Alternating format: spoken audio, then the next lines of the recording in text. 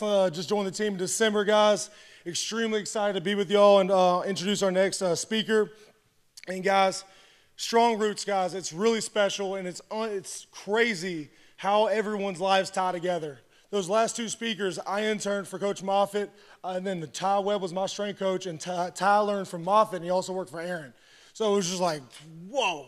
So this next speaker, guys, I would be up here for 45 minutes talking about all the accolades that he's done. He's worked with professional sports teams, Power 5 colleges, high schools, Olympic medalists, first rounders, UFC champions, and every armed forces you can think of, guys. He was a U.S. bobsledder. He's got more books than I can name right now, guys. And so I'm really excited. I've been sitting down with him, getting to know him. He was actually, I brought up a coach that they mutually knew. I was like, yeah, this is my mentor. And he's, well, yeah, I kind of mentored her. And I was like, geez. I was like, it just goes on and on and on. So, guys, I'm really excited. He's going to bring the heat, be locked in, be ready to go. He's going to bring us right into our break and open gym. It's going to be awesome. So give it a round for Martin Rooney.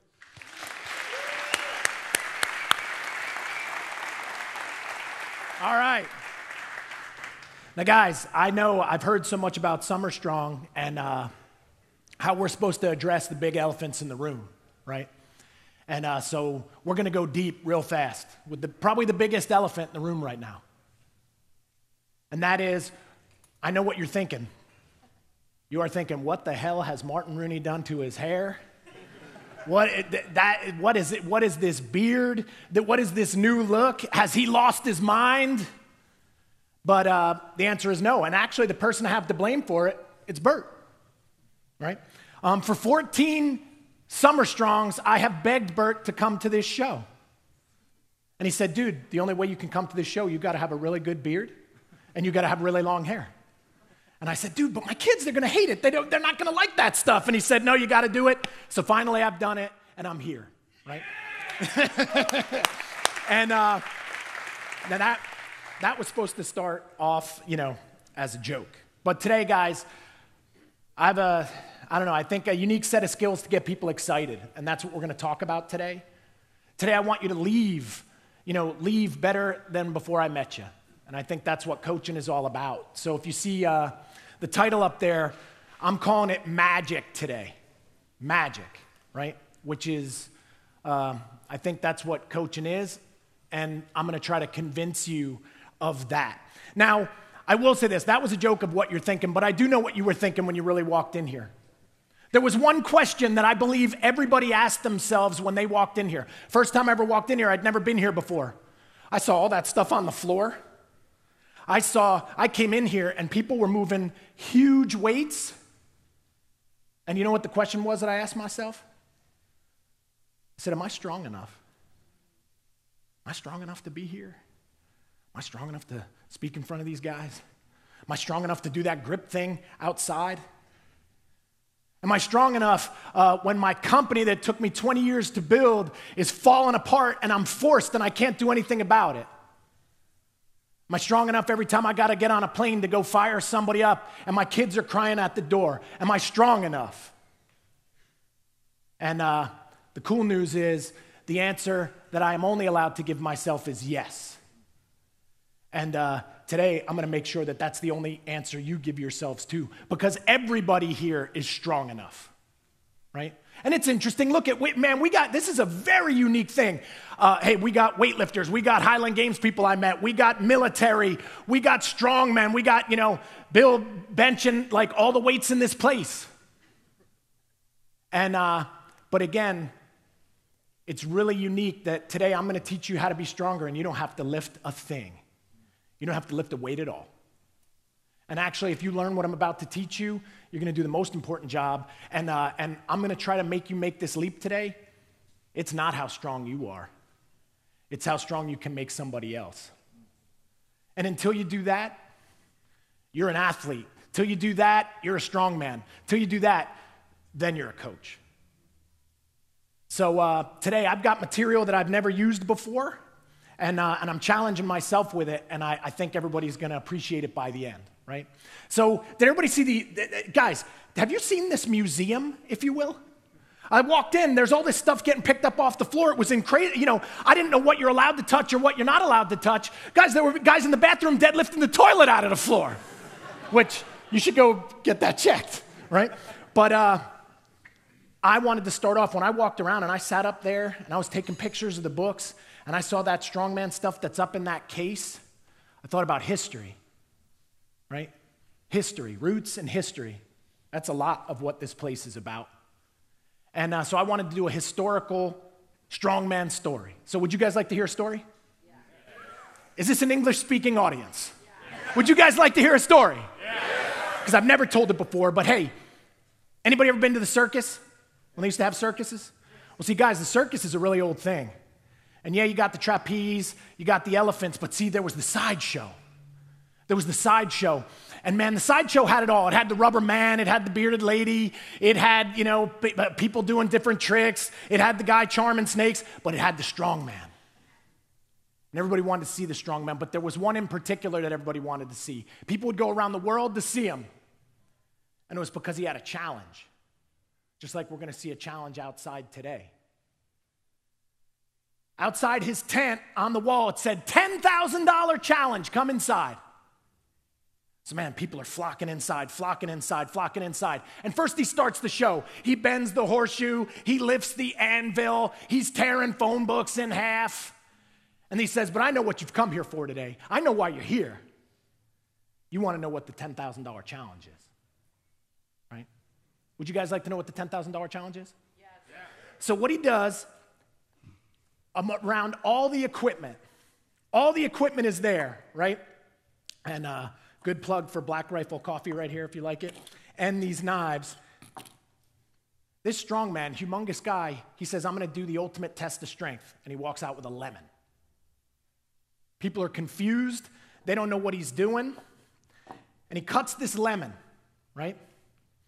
And he says, guys, I want everybody to watch right now, but I need your energy a little bit. I need your energy, a little bit of fire. So I'm going to ask you for that now. So guys, I need your energy. Fire me up. I'm about to do something. Give me something. Okay.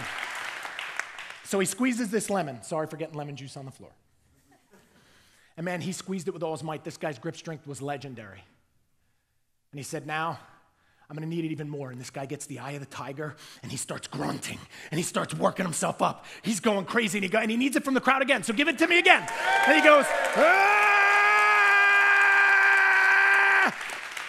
And he gets like 4 more drops. And then he says, here's the $10,000 challenge. Anybody that can come up here from the crowd right now and squeeze 1 more drop out of that lemon, and I will give you $10,000.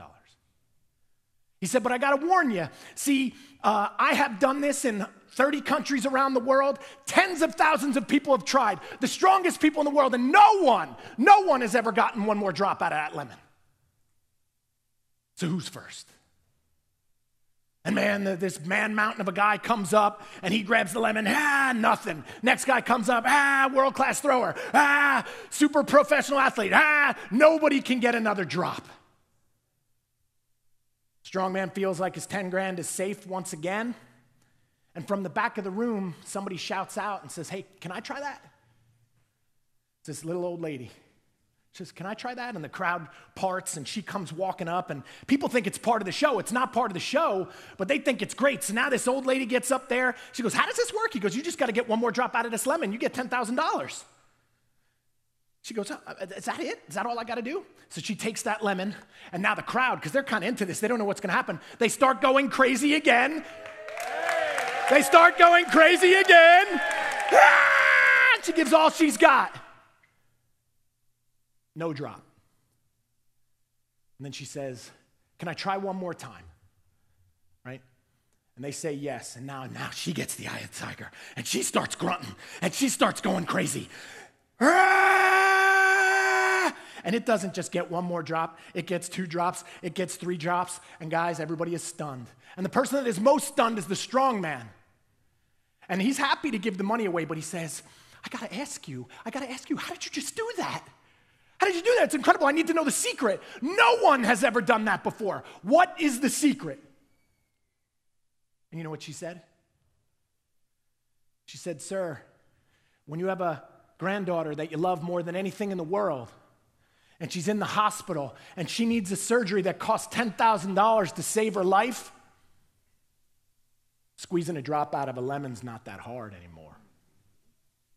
She said, if you got a strong enough why, you will figure out a strong enough how. Everybody hear that one? Because I made that up like last night getting ready for this speech. If you got a strong enough why, it's not just a why. Everybody's like, oh, what's your why? What's your why? No, what's your strong why, man? That word is in our face everywhere. Are you strong enough? Today I'm going to convince you of that, but you will only be strong enough if you got a really strong why. And you know what? Most people I meet, they don't even know what it is. And then they complain about the thing that they don't have.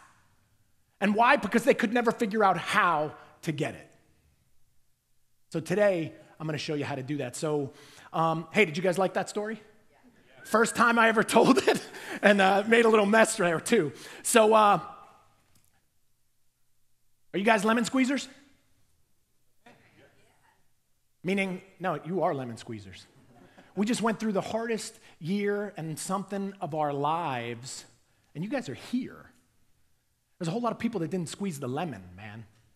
A whole lot of people that probably shoulda, woulda, coulda, was gonna come here, the gonna do's, but you did it.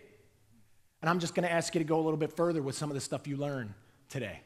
But make no mistake, you're a lemon squeezer. You can do it, you just gotta figure out what that why is. So hey, I'm all for, man, you better be lifting some weights here today. You better be having some of that IPA beer tonight, if that floats your boat. But man, if you go to bed tonight and you're not spending a little bit of time thinking about what drives you and why you should be strong enough for everybody else, you don't get it, right? And then you'll be back here next year still trying to figure it out.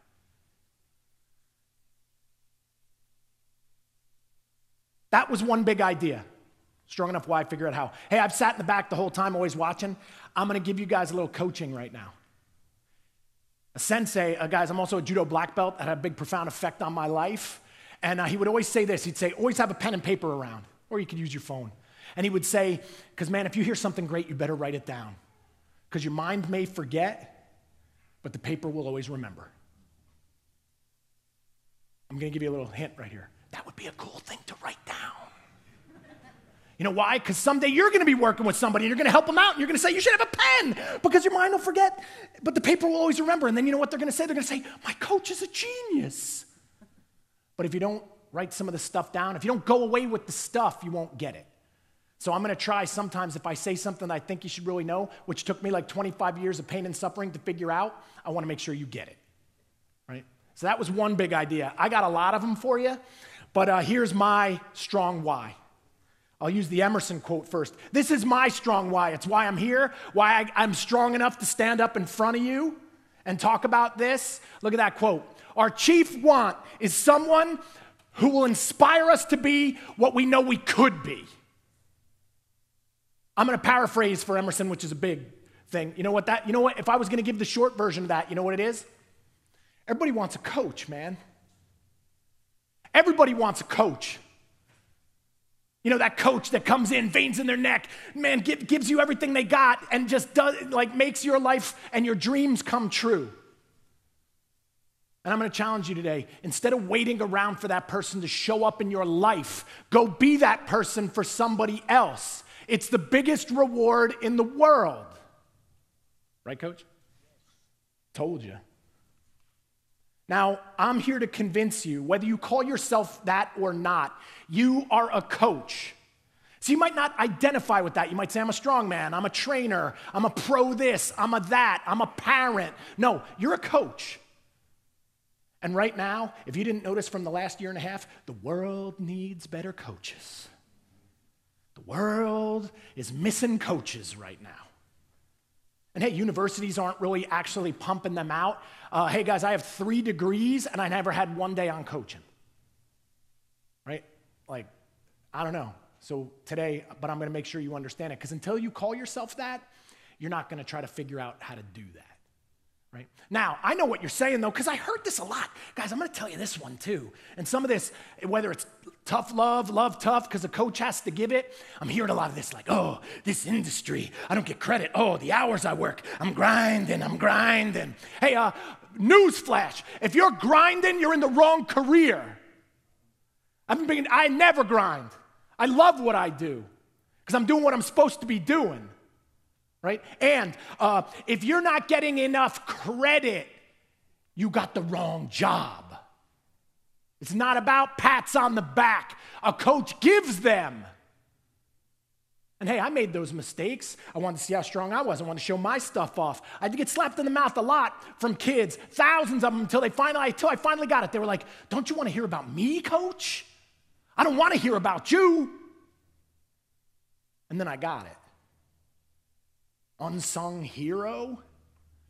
That's the job. And we're going to do our first exercise in a second. Or you're going to do this after. It's going to be really powerful, and I can't wait to talk to everybody after. Hey, right now I want you to think of the person that is the person that you're here now because of. That person that taught you about strength, that person that took you the first time into the weight room, that person that changed your life. Does everybody have one of those people? Hey, have you called them lately and told them that? No. So they stay the unsung hero, and they're still pissed. So here's my challenge. After this ends, go outside before you start doing something else and call that coach up and say, hey, coach, you changed my life. Hey, coach, you saved my life. Thank you. And then just wait, because I guarantee if you haven't talked to them in a while, you know what's going to happen? You know what they're going to say first? They're going to say, is everything okay? Are you drunk?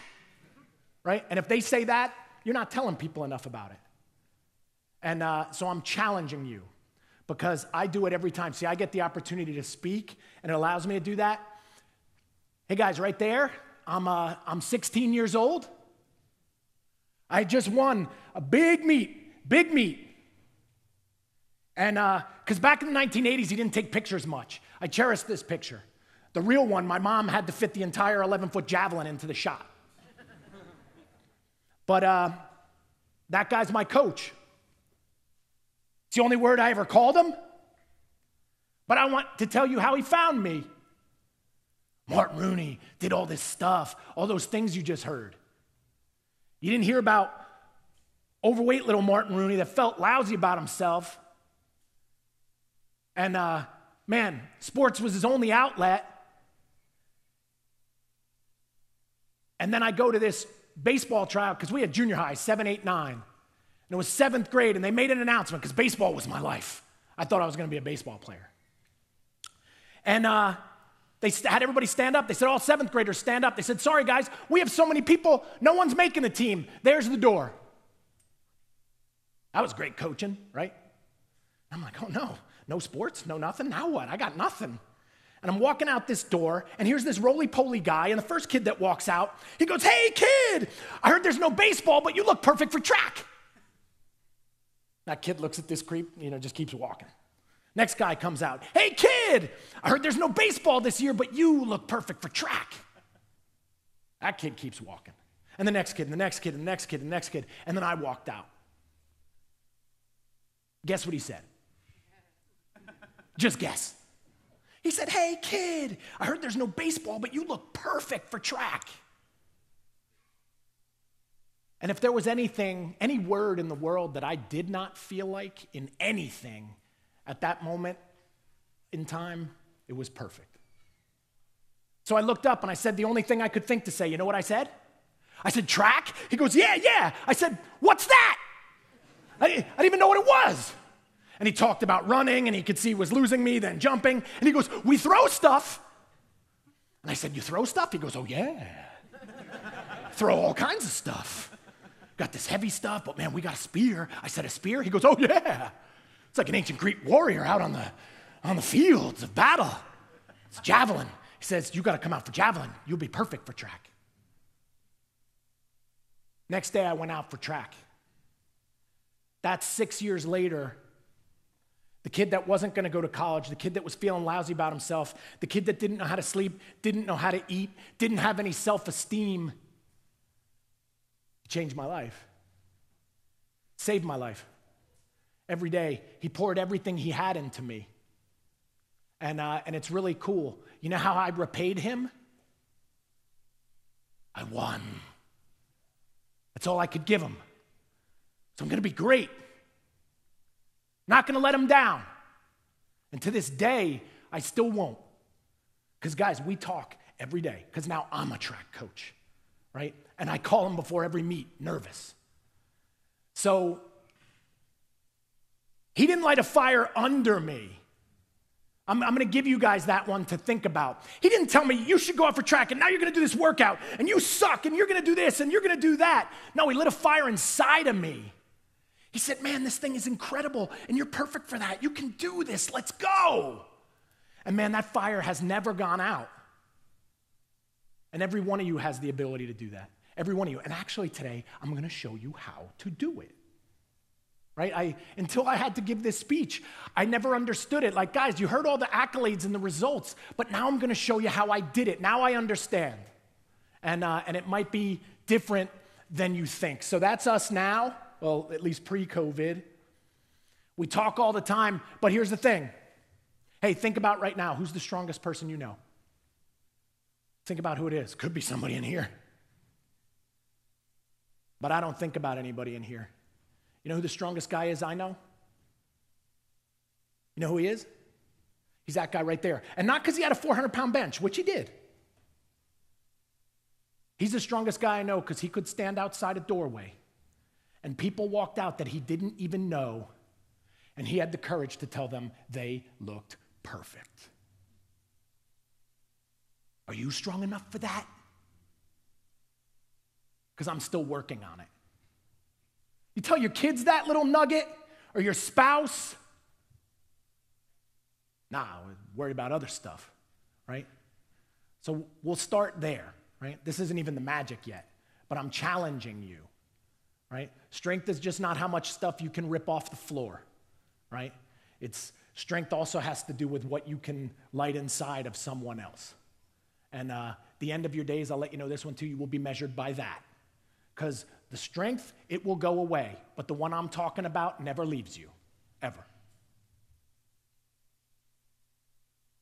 Something he taught me. I said, Coach, what is your secret? Because we talk a lot. Do you know that I never learned this in school? No one ever taught me that. No one ever said, hey, do you know that if you want to be a coach, motivation is one of your main responsibilities? Do you know what I learned? I learned the Krebs cycle. How's that one working for you? That's what I learned.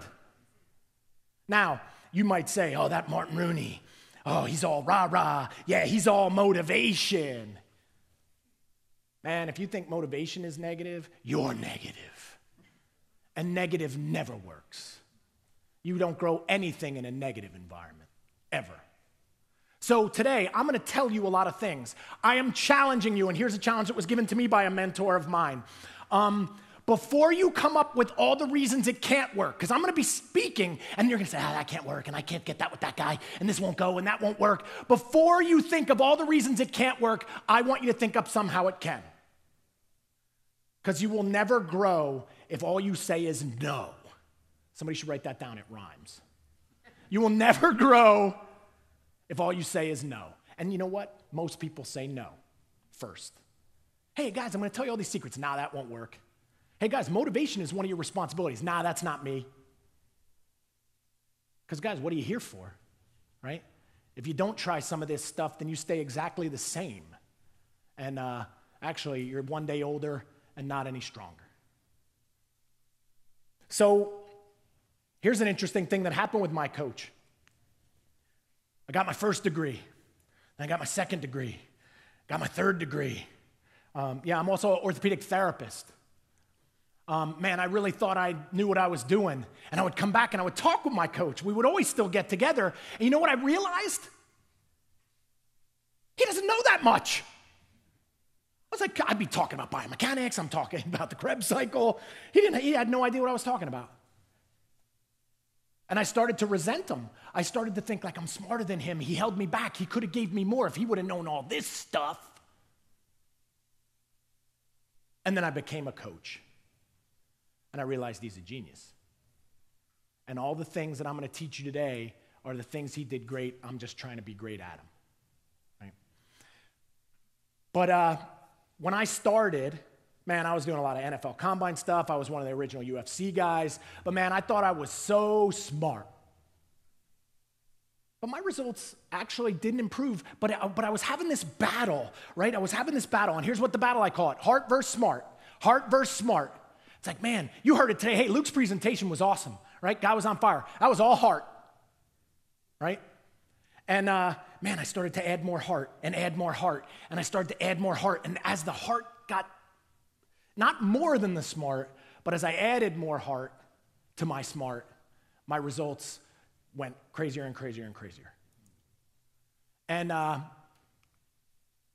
this is the conclusion. Guys, it's only 4 words, but this might be one of the most powerful things you hear this weekend, if I can tell you. You ready? Because I remember sitting up in my bed at night, exploding out of bed and realizing this and writing this down. Training is not coaching. Anybody ever tell you that? Training is not coaching. Wait, you can write up a great program? That's not coaching. Wait, you understand the deadlift? You just ate a new superfood from the Amazon. That's not coaching. There's nothing to do with it. Now, let me explain before we go further. But I didn't just say, don't say, hey, Martin Rooney says training doesn't matter. No, dude, I love geeking out on the science, guys. I will outread, I don't know about everybody in here, but man, I am trying to. I didn't say it's not important. I'm going to say a word to you now, just so you get it, right? And again, this is the wisdom coming down now after 30 years. Training isn't coaching. Do you know what training is? It's compulsory. That means you have to know it. Wait, if you're a strength coach, you don't know the deadlift, you're a strength coach, you don't know the plyo stuff, you're the strength coach, you don't understand speed? Like, that's compulsory. You have to know that to call yourself that. Does everybody get where I'm going? But there's another side. So you got to understand it, but there's another side, like the dark side of it where, hey, the dark side of the moon exists even though you can't see it. And training is the action. Coaching is getting them to do the action. Does everybody get that? Guys, that's a big statement. That is huge. Right? If you know a lot about training and you can't get anyone to do it, it doesn't matter how much you know, right? And I use this one a lot. So with a show of hands, you ready? Just to make this aware for everybody. I'm a big thing on broccoli. It's like I keyed off on broccoli and I try to get everybody to eat broccoli. And they had it last night, which was awesome. So how many people here think broccoli is healthy? Right? That news has made it to South Carolina, right? Hey, how many people eat it sometimes? How many had it last night? Now, the big question. How many of you in here, every person you work with, whether it's your family, whether it's your friends, whether it's every athlete you train, a person you coach, before you trained them or know them or anything, they didn't eat broccoli, but because of you, now they eat broccoli. And all of them. I just showed you the division between training and coaching. You come to my house, you're eating broccoli. How many hours of sleep you need a night? 8. It's 8. It's not 4. Nah, it's not 4. How many people get 8 every night? Oh, wait, well, you don't even do it? Then I know your people aren't doing it. We're going to talk about how that works. But then the other part would be, how many people here, every person you work with, they get 8 hours of sleep? See, don't tell me how you can't do it. I will come to your house and read you a bedtime story and put you in your bed. That's how I coach. So, like, figure out how you can do it, right? So, a coach, and these are like these definitions that it took a long time. It's all, I'll show you guys this book later, but like everything is in there. Guys, a coach takes somebody from knowing to doing. Oh, why I wanted to say that. Do you know, hey, is broccoli healthy? Yes. Everybody knows that. A 4-year-old knows that, right? Is fast food good for you? No. Everybody knows that. So who cares if you know that or not? Everybody knows that. You don't have to know that much. Can you get somebody to do it? Coach? Right? Like, guys, it's the most honorable word in the world that you can be called. When somebody calls you coach, they give you the reins to their life, and they're going to listen to what you say. You probably don't remember stuff your teacher said. You probably don't remember stuff that you learned from your doctor. But, man, when it was your coach, whatever that person said was law. And man, 30, 40 years later, it's a magic word. And, like, man, then you better respect it if you're going to put it on your back in big capitalized letters. Coach. So today, I said it's a magic word. I'm going to share with you 5 magic skills. 5 magic skills. I'm going to try to entertain you while we do it, but every one of these is for you. You need to practice it. You need to challenge yourself. You need to do these. And I'm promising you, this is how I did it. Hey, fastest guys at the combines all these years in a row. UFC champions, you heard that. Super Bowl team. Right?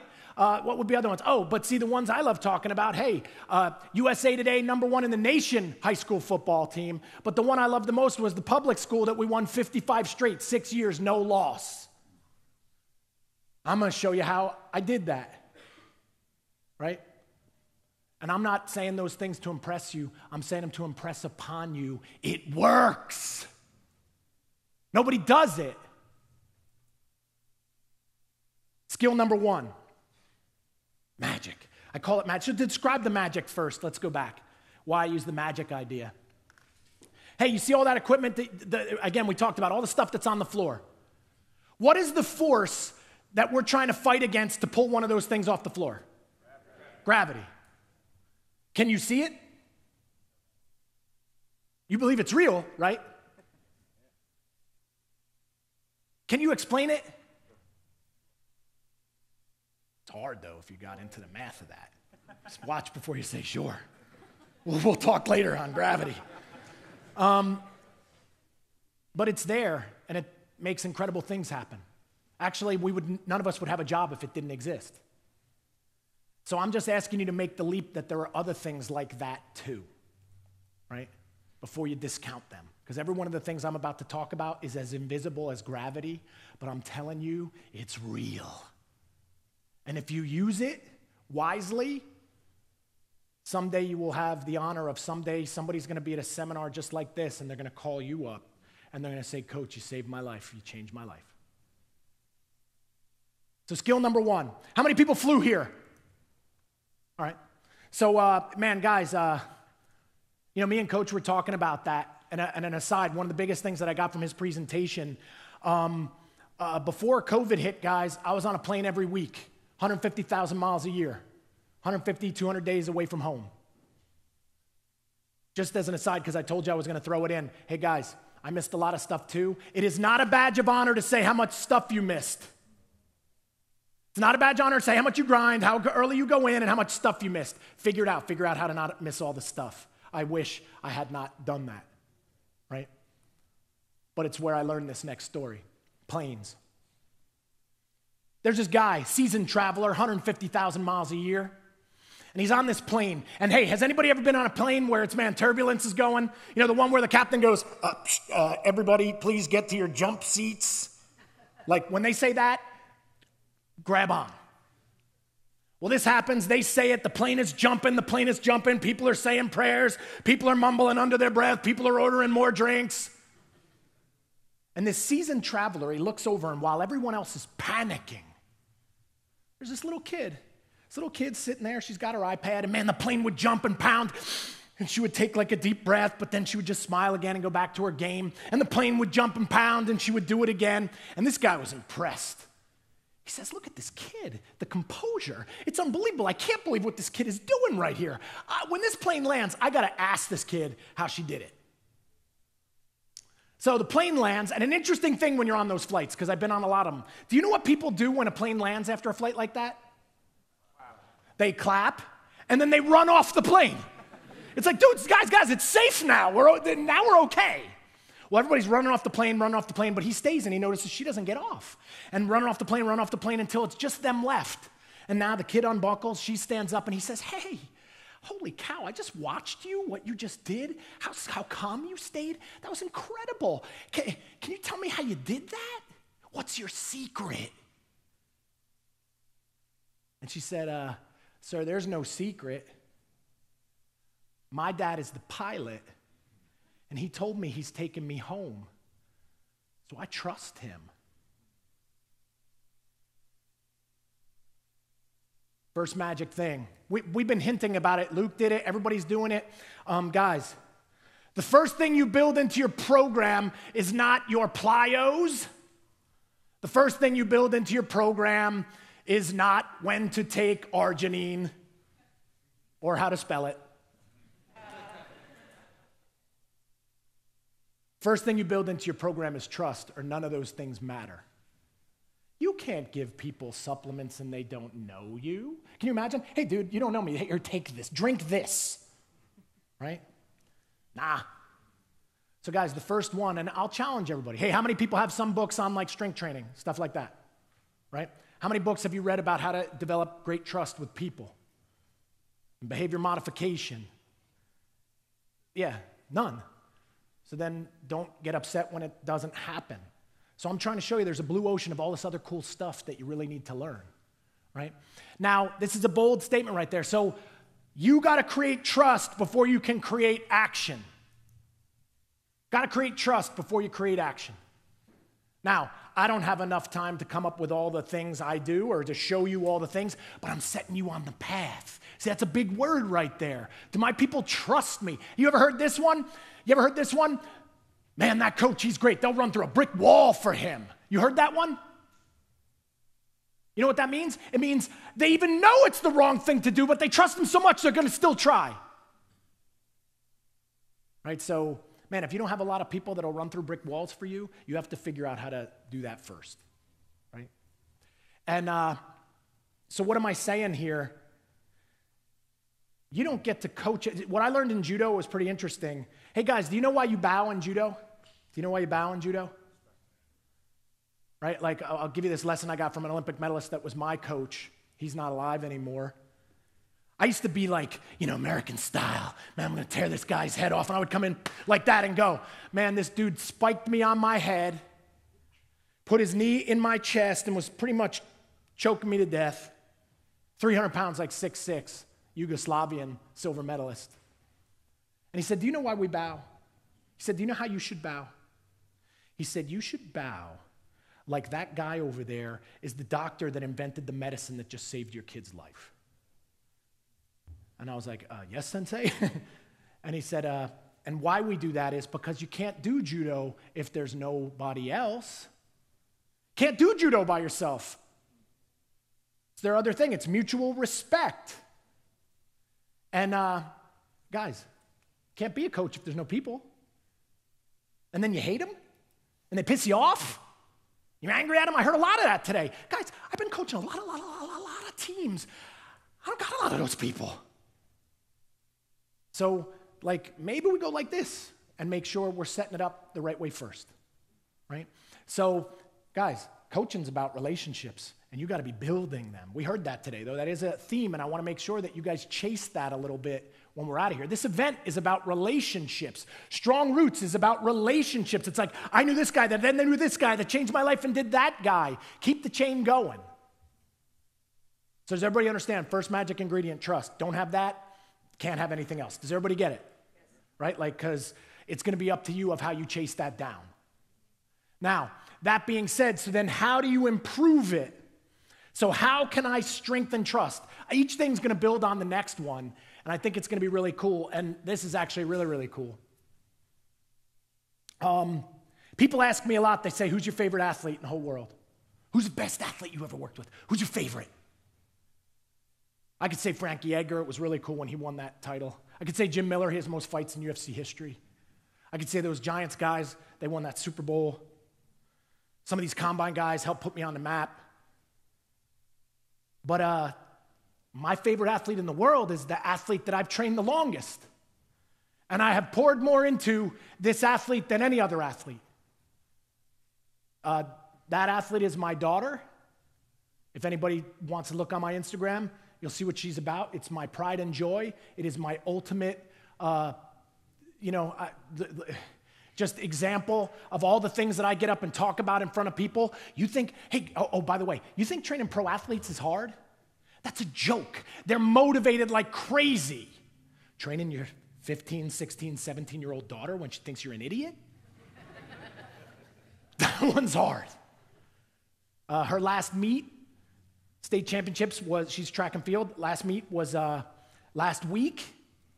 And, and it's really cool because I keep, telling Kyle, I keep bringing it up because that's what's going to be this story.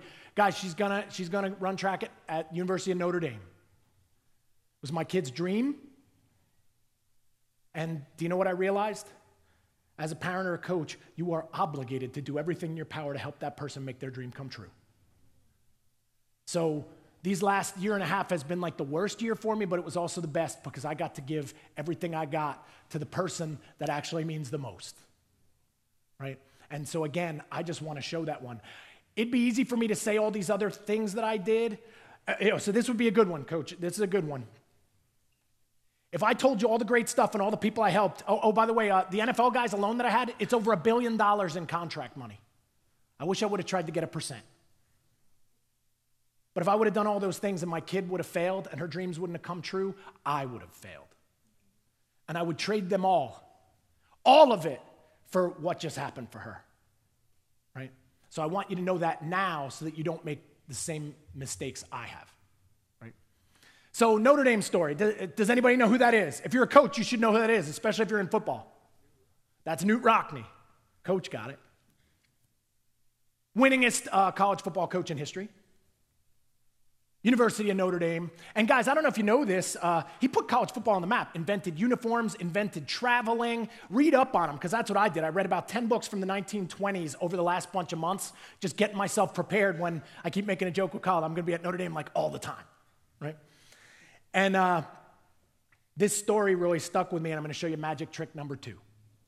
First one is trust, but now it's how do you make that happen? Everybody knows Notre Dame and Knute Rockne for football, but they don't know Knute Rockne. Hey, guys, besides football, he played football at Notre Dame. He was in the first game, they used the forward pass. He was the receiver. But what's really cool, a lot of people don't know, is he was on the track team, and he actually had the school record in the pole vault. Do you know that, Bert? Nobody knows that. I think that's really cool. But what was really cool about him is when he was on campus, he would walk around in his 3-piece suit. And when he walked around on campus, man, they would be like, people would be on their toes. They're like, that's Knute Rockne, living legend. That's Knute Rockne, more famous than the president. And what was really cool is he wasn't just about his sport. He was about all the sports. So he would go to everything. And one day he finds himself at the track. He's at the track, and they're having a meet. And they make an announcement. They yell it out, and they said, hey, guys, O'Reilly is going for the school record in the pole vault. And Knute Rockne's in the crowd, and they're watching this, and he's like, oh, my gosh, this is so great. I used to have that record. This kid's going to go for it. And now he puts his coaching hat on, and he starts to watch. And O'Reilly, it's getting cold. If you know anything about pole vault, it's getting long. He's had some misses. And, man, his body language, which we heard about today, he's just kind of like this. And Knute Rockne is watching this, and he realizes, oh, my gosh, this guy, he's not going to do it. He's not going to do it. This isn't going to happen. And Knute Rockne's looking around. No one else sees this, but he sees what's happening. And the coach that he is, he can't not do something. So before O'Reilly takes his last attempt, he stands up, and he goes, yo, O'Reilly. And O'Reilly looks up, and he goes, oh, my gosh, that's Knute Rockne. He's talking to me. You know, he's like looking around. He's like, he's talking to me. He goes, yo, O'Reilly. There are 2 people in this stadium now. There are 2 people in here that believe you're going to make this height. And he leaned in and he said, and I'm one of them. He said, who's the other one supposed to be? And he pointed right at O'Reilly, and O'Reilly looked left and looked right. He goes, wait a minute, that's Knute Rockne. Knute Rockne had this record. He thinks I can do it. Holy cow, then I'm going to do it. Now he's got a bounce in his step. He's running down, puts the pole in. New school record. What did he do for him? Wait, let's play it again. Did he go, yo, O'Reilly, make sure you're accelerating in the first 3 strides. Hey, we're going to change the angle from 42 degrees to 10 degrees and squeeze the glute, baby, the glute. Nah, he gave him the most important gift a coach can give somebody. One that I guarantee you don't give away enough. And it's one that I do all the time. The greatest gift you can give somebody is you can believe in them. How strong are you for that? Are you strong enough to do that? It's another one of my secrets. I build trust, but then how I do it is I believe in them. I say, you're going to do it. You're going to do it. Remember my coach? Dude, you're perfect. You're perfect for that. And he never let off of that. He believed that from the first day. And you know what ended up happening? I was perfect for that. I believed my kid was perfect. Now she is. So this power of belief, though, I want to get it straight because I think coaches make a lot of mistakes. We heard it today. It's like, you're supposed to come in, believe in my program. You got to believe in me. I did all this stuff. I'm a 1,000-pound bencher, so you got to believe in me. Here's a little tidbit, guys. You got to believe in them first. I didn't believe in my coach first. He believed in me. He said I was perfect, and then I got to know him. I built trust, and then I believed. It's the example I use, it's like a stove, right? You can't say to the stove, give me heat, stove, and then I'll put in the wood and give you the fire. And that's like what we do all the time. And this is another biggie. Little Rooneyism. You also, as a coach, here's what you don't get to do. You don't get to decide how great somebody can be. I used to do that all the time, too. Oh, this guy, look at his Achilles tendons. They're short, big calves, he's slow. Look at this person, he'll never be nothing. Oh, that guy, yeah, he says he wants to do this, but it's not going to be possible. I'm so smart. And then some of these people would go on to do something incredible, and I realized I didn't give my best because I didn't believe. So here's the thing. I know, will this speech change everybody in here? No, but it's going to affect somebody. So I'm going to treat you all the same. I don't know who the diamond in here is, so I'm going to polish everyone. It's how I do it every day. My kid got the least attention on that team this year because I know she's great and feels good about herself. I'm working on that kid that who knows what's going to happen to them. And, but it starts with what you believe. And all the things I'm talking, like guys, you can't see it. I had 21 4.3s at the combine. I didn't get to choose who I had. I just had to believe every one of those guys was going to do it. And then I got them to believe it. They were perfect. So how do you do it? You might say that to me now. You say, okay, trust. I got that, coach. I got to build trust. How can I start building trust? Believe in them. Believe in them, and they're going to start to trust you. Be their advocate, right? I don't know, like, I'm every one of my kids' biggest advocate. But here's how you make your belief stronger. If you're not good at believing right now I'm going to show you how to do that. Next magic trick. Here's what I call it. I say, find the hidden treasure. It's the number 3 magic trick. You got first one, build trust. Second one, it's this power of belief, just like gravity. You can't see it, but it's real. Using it as another example, making it for you guys. Hey, I don't know if everybody's done it, but hey, when I wanted to bench 315 so bad for so long. And I could do 310 any day of the week, but if you put 3 chips on, I couldn't do it. And then one day I did it, and it blew right to like 390. It wasn't that I couldn't do it, I just didn't believe I could do it. As soon as I believed I could do it, you never miss again. So guys, like gravity, it's real. You just can't see it. But you can give it to somebody else. So how do you do it, right? Like, so how do you improve your belief? And I call it find the hidden treasure. And now I'm going to tell you another cool track story because I put in a lot of track ones. So I didn't know if I mentioned that. So I'm the high school track coach too, right? In my spare time. But there was no more important place that I would choose to be. But what I would do out there every day is I would try to find hidden treasure, And there was a story that inspired me. I'm going to talk about this one kid first to see about the magic. There was this kid. I would always see him, and I said, man, dude, you got to go out for track. You would be perfect for track. Where did I get that one, right? Kid finally came out for track. He thought he was a basketball player. But basketball wasn't working out. College wasn't going to happen. It's not from the United States. It was about to be over, and I'll tell you the story after this story. I want to see what you would do. Would you be strong enough? There was this kid in the gym in New Jersey. at a school called Fairleigh Dickinson. I think Division III. This coach is walking through the gym, and he looks for a second, and he sees this dude go up and jump from like the foul line and tomahawk dunk. What would you do? How strong are you? Well, this dude, he stops. Maybe you would stop too. He stops. Now he watches this kid, and this kid jumps up, 360, boom, slams another one down. Guy's never seen anything like this. So he keeps watching. He says, how come I've never heard of this kid? This is like the greatest basketball player I ever saw in my life. And then he saw the guy start to dribble. And he couldn't. The guy's dropping the ball. He's just not a good basketball player. But man, could he jump. So how strong are you? What would you do? Well, this dude, not knowing anybody in that game, walks right over, stops the game, grabs that guy by the arm, and drags him up to the track and field office. He runs inside. There's the coach. He goes, Coach, I don't know who this guy is, but he needs to do track. And he left. Listen to this because it's pretty nuts. 6 months later, 6 months, his name was Franklin Jacobs. He broke the world record in the high jump.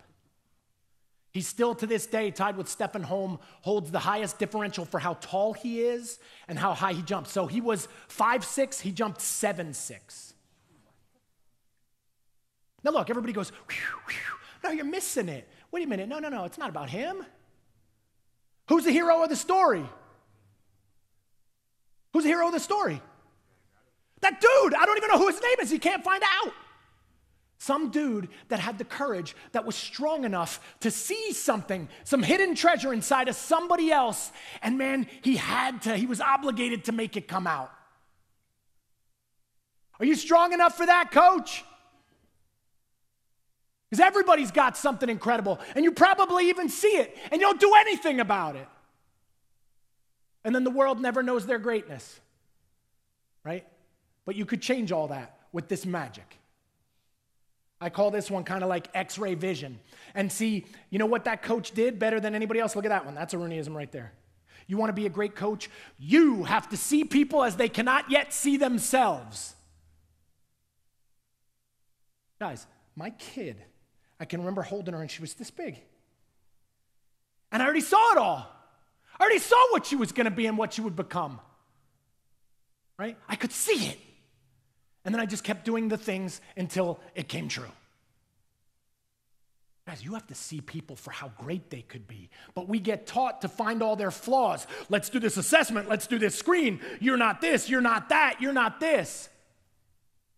Guys, I don't spend my time telling people what they're not. I spend my time telling people what they could be.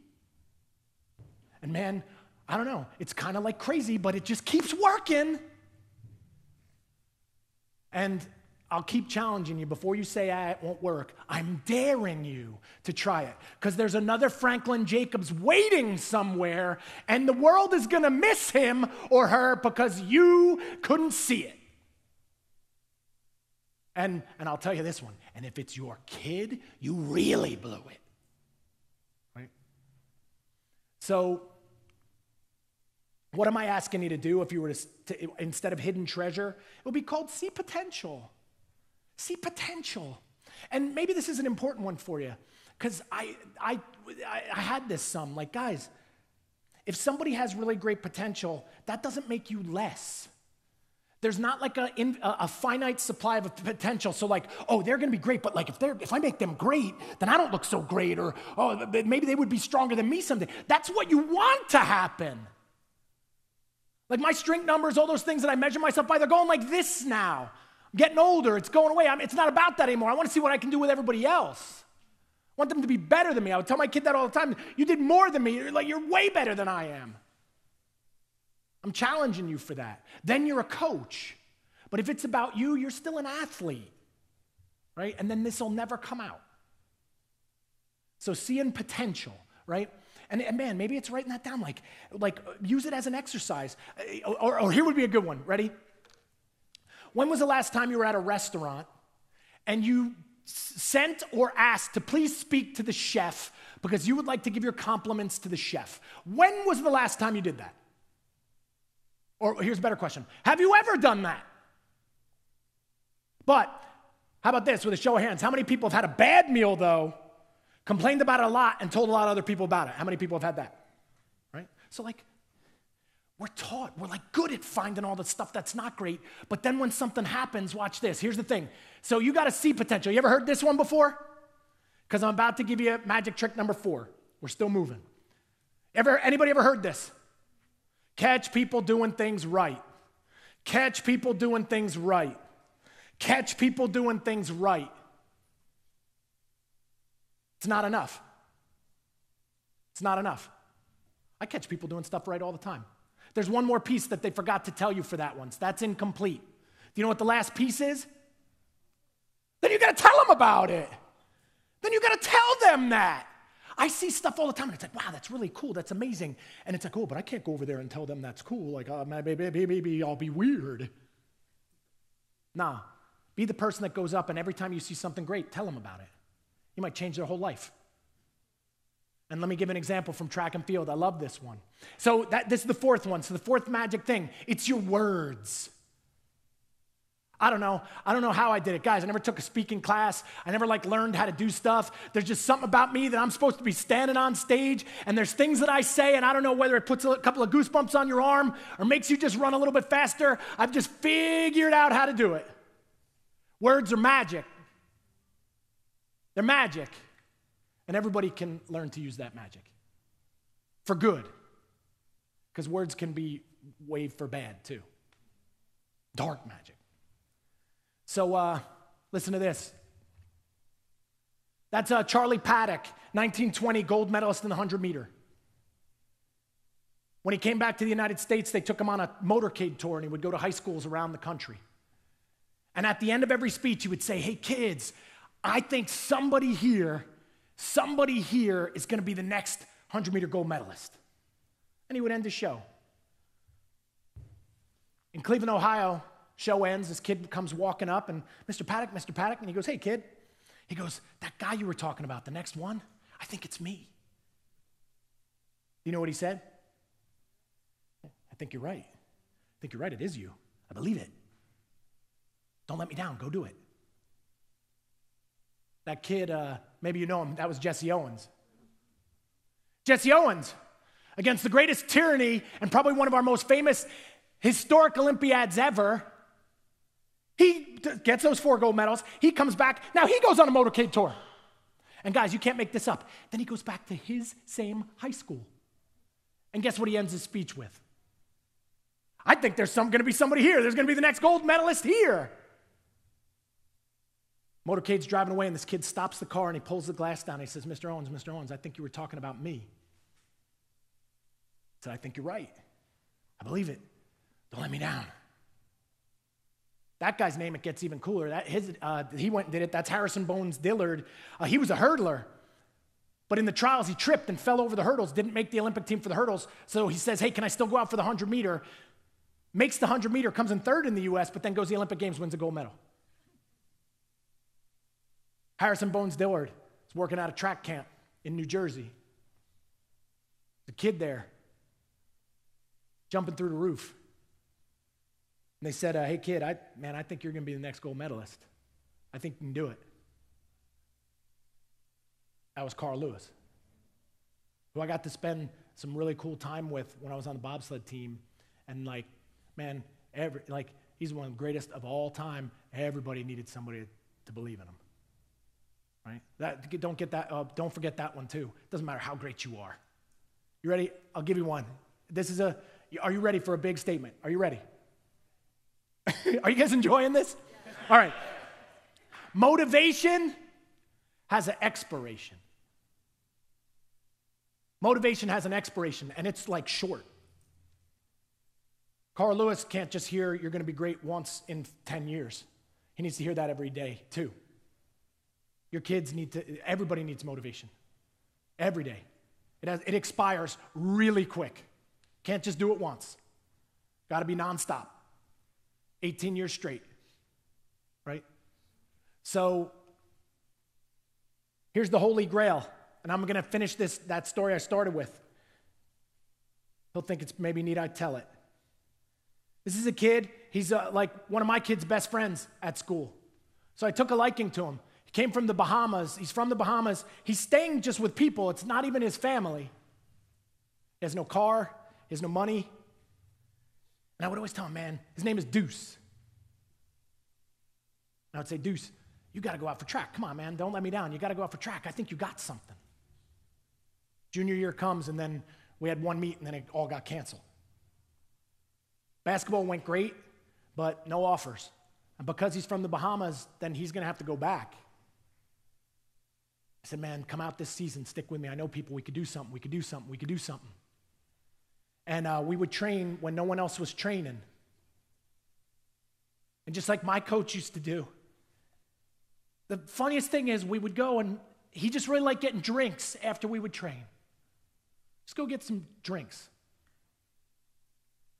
And it was the 100-meter state final. He'd already broken the 200-meter record, which I told him he would. And guys, you want to talk about magic? Listen to this. We're in the blocks. And you can choose as a coach to hold the blocks for somebody if you want. So man, this is it. I'm going to hold his blocks. And I'm right there because I remember how scared I was. And I said, look at me. I said, look at me, because they're announcing it. He's scared. He's warming up. I said, right here, I'm going to show you something. I got magic in here. I said, man, you're going to break this record. We've been going the whole time. He kept missing the record by like 100th, something else, 100th. I said, I got magic in here. Watch this. Turn around. And I started rubbing his back. I said, you're not alone. You're not alone. You're going to get this right here. You're going to get this here. Boom, right on his back. And man, now I'm holding the blocks. He takes off. School record.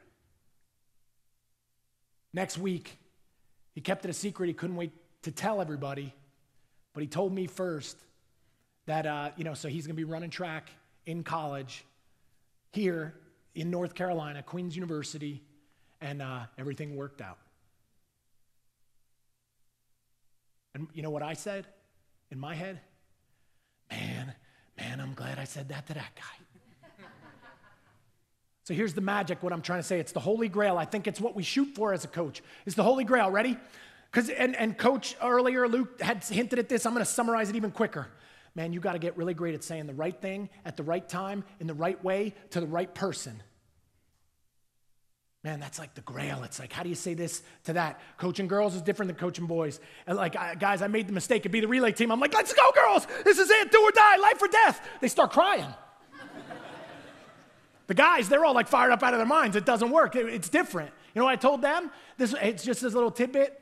This is what I would use when my girls were really scared. I would say, no matter what happens when we go around this track right now, all those parents up in the stands and everybody else, they're all going to love you. They're going to love you just the same. Like, let's go. And man, yeah, there's just different things. Saying the right thing, right time, right way, right person. I don't have the answer for everybody, but you got to figure that out. And when you have that magic of that, when you slap somebody's back and they go and they set a school record, guys, it's the greatest moments of your whole life. And by the way, like we talked about, Coach, and guys, I'm going to give you something, a very good gift too. It doesn't matter what level you coach at. You are not measured by the team that's on your shirt or anything else. You're measured by the lives you changed and the impact that you have had on the most people. Right? And that's why I talked to Coach, because he was like, I'm just high school, but I love high school. And I said, high school is the most important thing in the whole world. There are no college guys without high school, right? And it's hard. So I'm just giving you that because I think a lot of people try to race up the chain, and then once they get all the way there, they realize that wasn't really what they were after. So if you love coaching, it doesn't matter where you're coaching, right? It doesn't matter where you're coaching. Which takes me to the final piece of magic. Final piece of magic. This one's not a secret. I hope you guys, do you guys think I believe in coaching? Yeah. Do you think I believe in the power of it? Yeah. Guys, so much so that I've just been in the flow that I don't even know what I said, and I don't know how long I've been up here. But here's what I would say. If I were to say what is my greatest secret, and the one that everybody has, and again, it's magic, the word is enthusiasm. But I'm going to teach you some important lessons about it. But watch, first one, enthusiasm. I put it in this book, but what are the 4 last letters of enthusiasm? It's IASM. IASM. Do you know what that stands for? I am sold myself. I'm sold. That kid, when I smacked him in the back, I'm sold. You're breaking the record right here. I'm sold. Just now make it true. So, enthusiasm. Enthusiasm is different than rah-rah. I hate even hearing that. It makes me sick. Rah-rah. No, enthusiasm. Don't you love what you do? Passion's impossible to hide. Authenticity is impossible to hide. It's magic. And if you're not doing what is for your authentic self, then go find what it is. I dare you. Because the world will be better if you do. But man, we don't need any more coaches, and we definitely don't need any more coaches that are complaining. Right? So, this was a line from my dad. And I left them out. Guys, my parents have had a tremendous impact on my life. My mom was a phys ed teacher and coach. I don't want to leave her out. She's my first coach. It's why I do get 8 hours of sleep every night, because she drilled it into my head. It's also why I eat a clove of garlic with honey when I'm sick, which maybe doesn't make any sense. But my dad would say, man, if you want any of these people to do this thing, kid, you got to be on fire before anybody else is going to burn. Here's the thing. Man, I love sports. Love training. Lifting. I love it. And like, as you get older, it starts to get taken away from you. But then you realize, holy cow, I can give it to everyone. And it gets stronger. But guys, the secret will be on how on fire you are. I guarantee, because see, I don't know you enough, but I guarantee you've been on fire for a long time. Long time. But let me show you the secret. So look, first thing is you got to have it. Enthusiasm, you got to have it. Would everybody agree? Yeah. But now I'm going to show you. See, I made a mistake for a while. It's not how just that you have it, but you have to know how to direct it. So watch this. Guys, this is, if I were to ever say, like you ever, Zig Ziglar, does anybody remember Zig Ziglar? He would always give this thing, and he had this signature line, and the signature line was, if you help enough people get what they want, you're going to get what you want. You ever heard that? Which is true. It's good. But I was always saying, what's my signature? What's my signature? What's it going to be? What's going to be the coaching signature? And it took 20 years, and I figured it out.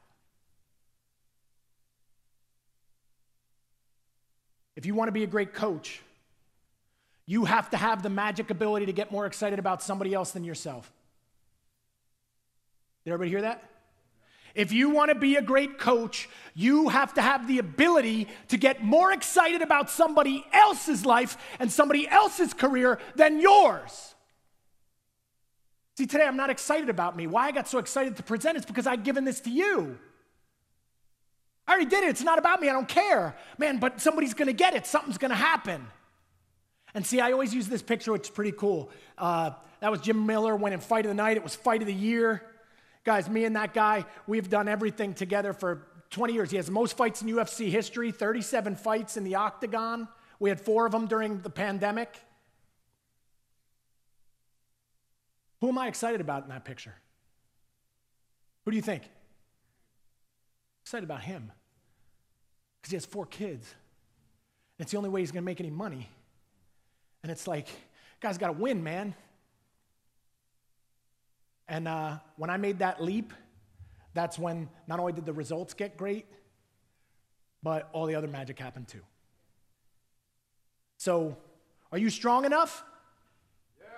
You strong enough, man, to be so excited about somebody else? So here's a challenge I have, and I hope Bert agrees. Hey guys, when somebody else is squatting today, you should be more excited about them than anybody else on planet Earth.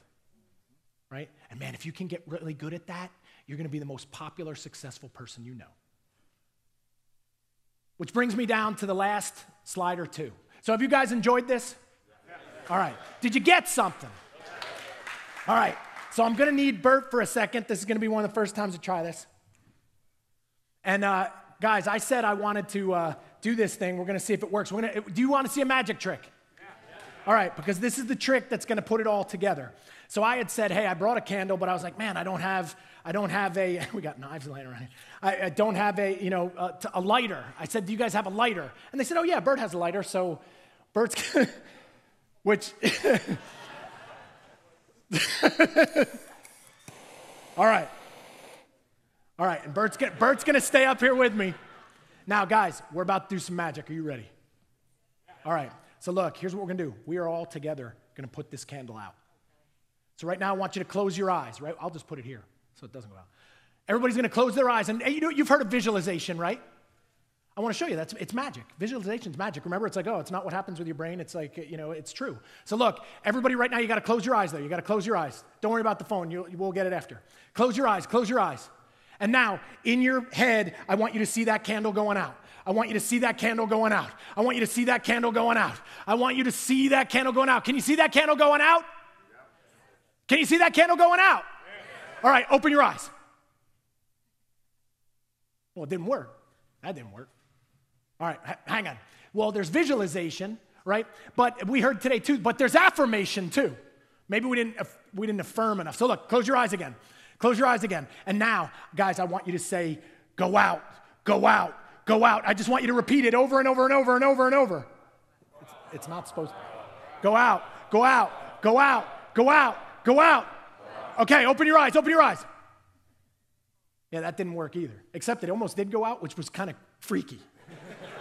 Because it wasn't supposed to. But now watch what I want Bert to do. Bert, I want you to put that candle out. I wouldn't have done it that way. Get that checked after. But hey, right there. What did he do? So watch. All the stuff that I taught you today. Believing in somebody. Trust. Seeing potential. Visualization. Affirmation. It's all real. But it's only real. It only works if you take some first action. If you do something about it. So I'm challenging you, and I have, and hey guys, give him a round of applause right now too. But watch, stay there. Because before I give you the final challenge, I want to say with him, guys, yesterday we saw an incredible thing that they gave you. Incredible. But what I want to remind you is that as incredible as that thing is, the bigger thing that has happened, if you read that quote, is what you leave behind is not engraved in stone monuments. It's woven into the lives of others. Your biggest trophy, your biggest thing or legacy, the way that you have dropped a rock and created ripples in the pond are all these people that are here. And guys, and I hope you understand that he has made that happen for you too. So guys, huge round of applause for Bert Soren.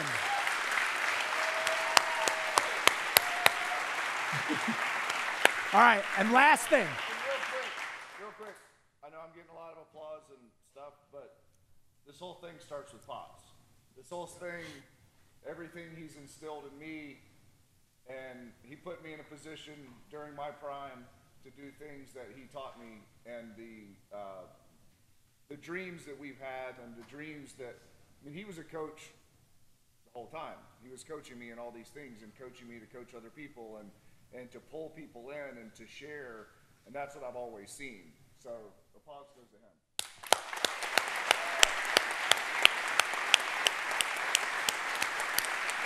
All right, so last thing, and then I'm done, I promise. And this will be, I want to see what kind of action we can take. I said you got to take a first action. My actions are books. Like, guys, and you've noticed, I've said it today. How many books have you read on that? How many things have you done about that? 2 years ago, I wrote this book. It's called Coach to Coach. Came out 2 days after we went into quarantine. Nobody was really interested in hearing about books then, which made it very, very difficult. I didn't get to get out in front of people. I didn't get to talk about it. But the people that have read it, guys, it is creating a sensation, and the amount of people that have read it, it's published already in a couple of different other languages. Guys, everything that I just talked about, it's all inside here. It's easy to read. If you're afraid of books, don't be. But I would challenge everybody, if you're going to take a first step, if there's going to be one piece of action, it might be the next book you read or the next thing that you do. Now, to make the deal sweeter or something, right now it's on sale on Amazon. I don't control that, but it is. But here's the thing. If you order it and you come up to me during this day and you show me, hey, man, I ordered that, I created a new book that's here for this event, and if you order it, I will give you this one, so you'll have this one, and then this book will come to your house in a couple of days. And what I wanted to see, if we were strong enough as a group, is if enough orders went in at one time, we can all watch, and on Amazon, the book will go like right to number 1, and you can see how that works, and we can all somehow be part of it, but at the same time, like, I want you to read this book. And also, if you understand how books work, if you buy this book, I don't get any money. That goes to a publishing house, right? But this book was the biggest labor of love, and if you know a coach, I want you to tell him about it. Because I believe it's not the be-all, end-all, but every coach should have it on their shelves. And that is, so I would hope maybe everybody does that, and then you get two. So, hey, it's called Coach to Coach. We got one. So, guys, in conclusion, right? Coaching's a little bit of magic. Can't see it all the time, but you'll see it at the end. And the last wishes that I have for you is just like I said, I wish for you that you put some of this into action, but most importantly, I wish for you that someday, 50 years ago, or 50 years from now, when you don't think anything that you did really mattered, somebody calls you up and says, you changed my life, you saved my life, I love you, Coach. And that's all I got. My name is Martin Rooney. I hope you guys enjoyed that one.